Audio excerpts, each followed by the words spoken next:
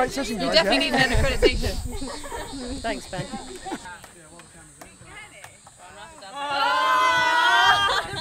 Well, I've only been to one of the Olympics, obviously Rio.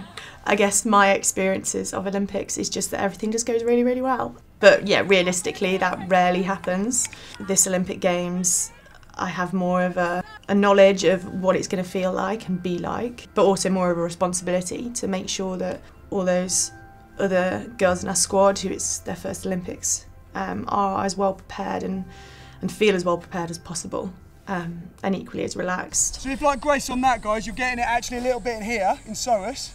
There isn't even a psoas. There's no psoas. There is no psoas. Okay. Back to the original leg again, back to the original. Here we go.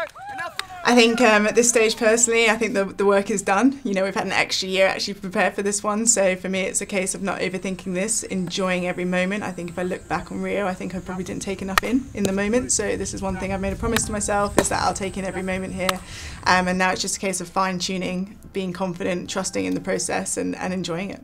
Yep. Great shot. Well done, Maddie, last one. And this bit? Samurai. No, I think it was just a flag. Okay, samurai, I'm saying samurai. You can look it up on Google afterwards. Yeah, I don't know what that is. Samurai? Is that a sword? You expect to be a little bit not as good as normal, which is literally down to jet lag and travel, and something we always joke about is that we will potentially be a bit rubbish when we're on the balls, which is absolutely fine. It's when you're rubbish in 15 days' time that you tend to start to worry, but that shouldn't be the case.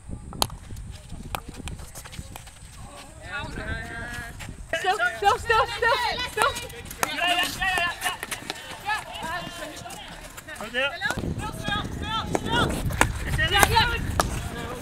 You changed the angle, I changed the angle, and then suddenly we started to get a bit of flow and get through them, and that's the key to it. So yeah, come back here, but don't come back here and just, yeah.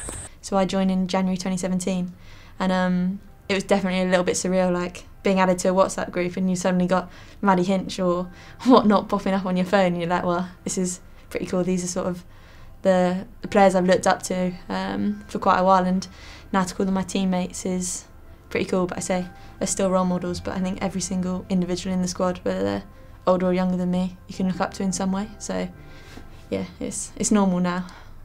Yeah. You are so smug because you slept. By Friday, we'll pick it up and be weird. So I was like, guys, it's exactly the same as what we always do. Well done, guys, good goal.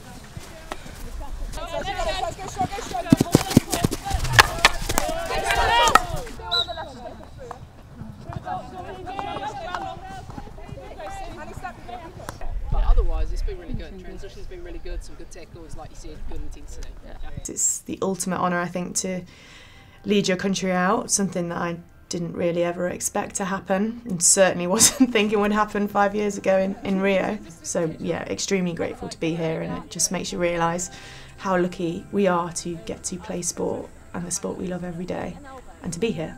So yeah, really looking forward to it.